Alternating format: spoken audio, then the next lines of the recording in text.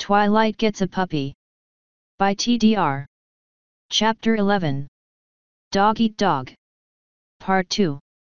Sparkle Residence. 2 years remaining until the 1000th year. Okay Twilight, calm down, there's no need to panic, Twilight muttered to herself sitting in front of her dresser looking in the mirror as she brushed her mane. What am I talking about? There's plenty of need to panic. Twilight yelped, several strands of her mane curling up as her eyes went wild. After a moment of heavy breathing she calmed down again, smoothing the errant hair back down with her brush. Okay, no, calm. I have read every book on dating and the majority of them say there is nothing going to happen on the first date and nothing will ever happen unless I let it. She exhaled softly. We are just going to a play and then to dinner. Nothing fancy. But what if? The strands of hair popped back up as the mare started pacing in front of her mirror. I don't know anything about him. Anything could happen. Shush, I know everything about him. Twilight snapped at herself, smoothing down her hair and sitting down again. Prince William Blueblood, blood type Q, height 127 centimeters, age 18, 19 in 2 months and 3 days. Youngest child of the Blueblood family, only male child. Indirect relative to Princess Celestia herself, descended from Princess Platinum. Formal education at Canterlot U, currently working towards a bachelor's in politics, history, and international relations as well as a minoring in foreign policy, and international culinary studies. On the other side of the room Spike and Ross remain where they were, pressed against the wall watching the mare. The two say nothing as Twilight starts listing off Blueblood's hobbies, musical taste, ear length, and hoof size. Once again the two are both quite happy that they are not genetically related to the Sparkle family. Having seen 3 freakouts in the span of 2 hours today. As bad as Shining and Twilight's were, they still couldn't compete with the meltdown Nightlight was having after hearing his daughter was going on a date. It was pretty clear by the way Twilight Velvet was dealing with him she was used to it, but she had her hooves full with just her husband. All right, I'm in now too. Spike muttered to Ross. If only to see how far this train wreck will go. Grove. Ross agreed. What was that? Twilight snapped, suddenly turning her head eyes wide at the sight of her brothers plastered against the wall near her door. Gah! How long have you two been there? Since about 15 minutes ago, when you let us in. Spike tried to placate. Just relax Twilight. It's just a date. Just a date? Just a date. Twilight shouted, her hair coming undone again as Ross slapped his face with a paw. This could be the biggest social event of my life? What if he doesn't like me? What if I screw things up? He could be my future husband and I'm going into this blind. What if I screw everything up and wind up a lonely spinster surrounded by cats in my 80s? Cats, Spike. I don't even like cats. Bark. Ross stated, licking his lips. You like cats? Spike asked. Roof, Ross explained. They do. Spike questioned. Cats do not taste like chicken, Ross. Twilight fussed. Woof. Yes, as far as I know. Twilight retorted. Ugh, what am I gonna do? Rough. Yes, I know, Cadence said he was nervous about asking me out, but... Woof. Do you really think he's freaking out about this too? Ross shrugged. Seriously, Twilight. Just go and have fun. Spike rolled his eyes. Fun.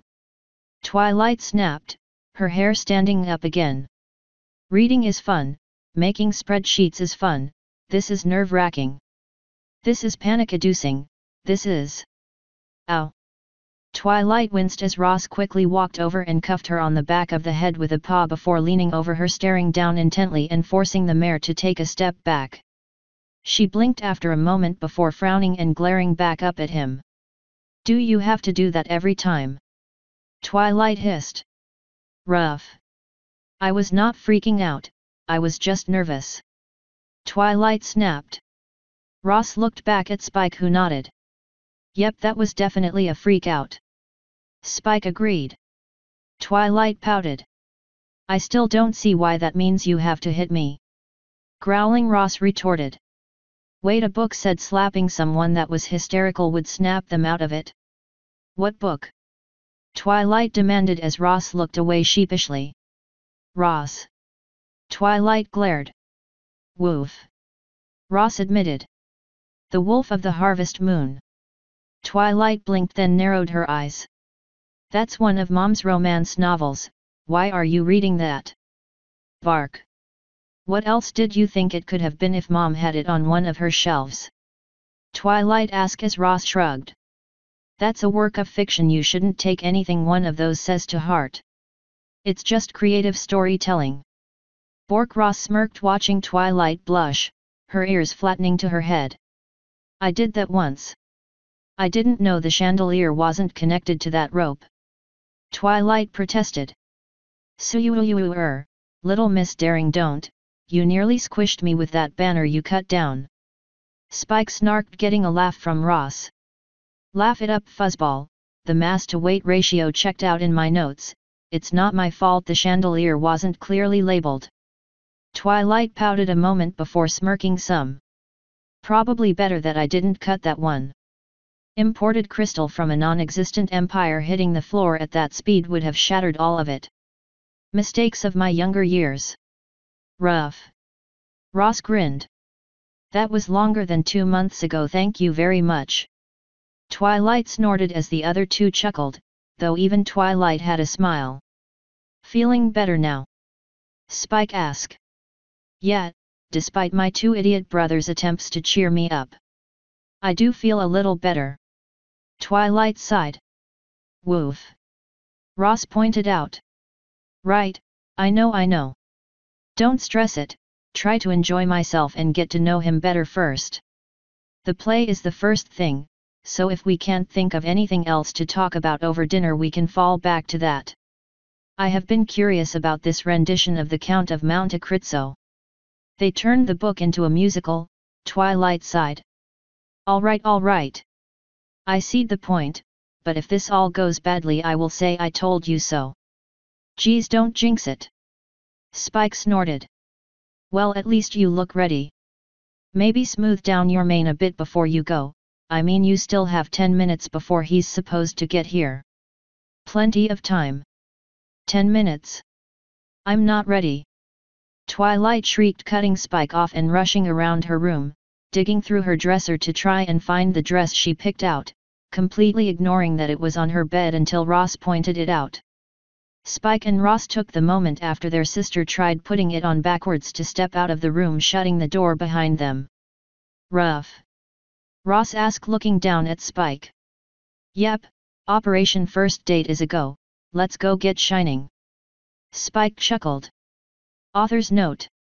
Now that the setup is over, it's time to get this date underway. And a bit of music as tribute, music. End author's note. End chapter 11. Dog Eat Dog. Part 2.